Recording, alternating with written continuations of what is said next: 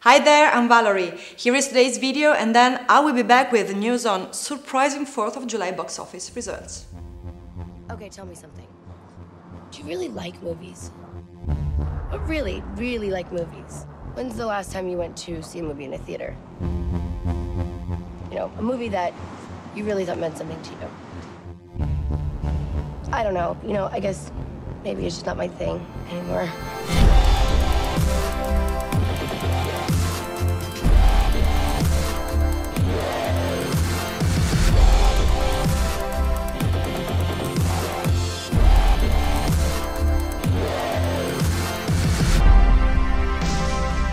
I like making my own movies. What do you mean you make your own movies? I guess I'd like to keep some parts of my life private. Nobody has a private life anymore, Tara.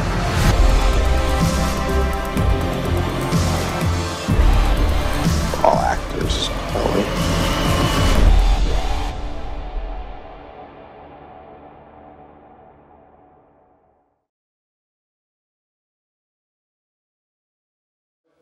The Independence Day weekend is a great time to head out to a movie theater with the family.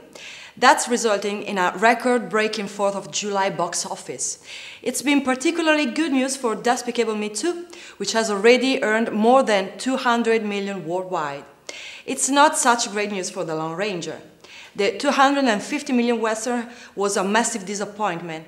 Starring Johnny Depp and Armie Hammer, The Lone Ranger managed just 29 million over the weekend. It seems that Johnny Depp as a Native American hero turned to justice isn't selling tickets. Now Disney has to hope Depp can carry a Western overseas, where the genre isn't exactly known to do that well, outside of a couple of recent exceptions such as True Grit and Django Unchained. Does Depp have the same charm, however, as the Coen brothers and Quentin Tarantino? His Pirates films suggest he just might. At the moment, from 24 markets, the overseas total is 24 million.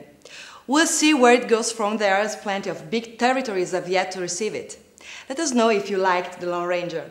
That's all for today. Subscribe to Film Is Now to keep updated on all the latest trailers and news from Hollywood. See you next time.